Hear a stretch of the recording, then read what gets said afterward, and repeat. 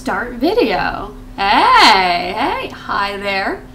So this is my first day attempting a video with my new webcam, and yep, okay. So it still lags a little bit. I'll move slowly. That's scary. Okay. So I'm on the microphone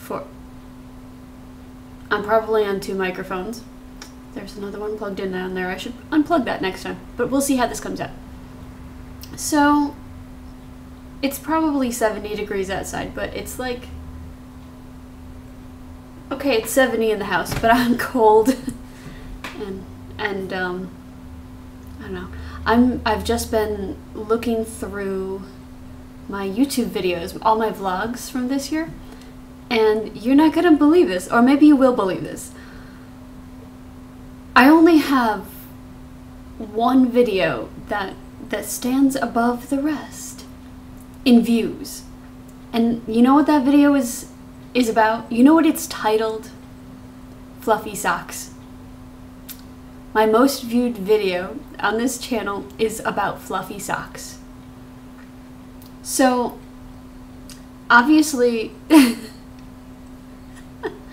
the second most viewed video is the main channel video, vlog 1, that people see if they're not subscribed to me. So more people see fluffy socks than my main channel my main channel video. I think this is a sign. It's telling me more feet.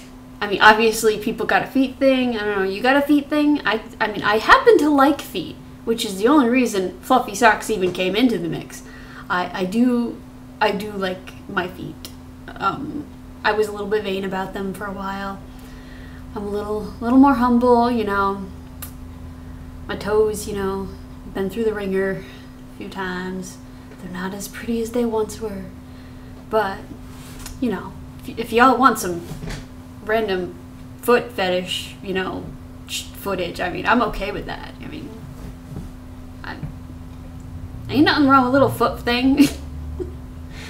That's all you're gonna see, but yeah, I don't know. I could share my sneaker with you. You guys want to see my sneaker? It's got a hole in the toes on both feet. They both got holes. I only successfully took one communications class in college, and during our public speaking portion, we had to walk up in front of the class and do like a show and tell kind of thing. And all I had